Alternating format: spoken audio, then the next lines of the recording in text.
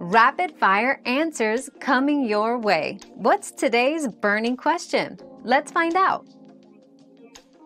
Yes, accessing your desktop files from an iPad remotely is possible using cloud storage services like Dropbox, Google Drive, or Microsoft OneDrive. By saving your files to one of these services from your desktop, you can easily access them on your iPad through their respective apps. For direct access to your desktop, remote desktop apps like Chrome Remote Desktop, Microsoft Remote Desktop, or TeamViewer provide a way to securely connect to and control your desktop from your iPad, allowing you to access files and applications. Your daily dose of discovery ends here, but the journey of learning never stops. Subscribe and join us again for more answers tomorrow.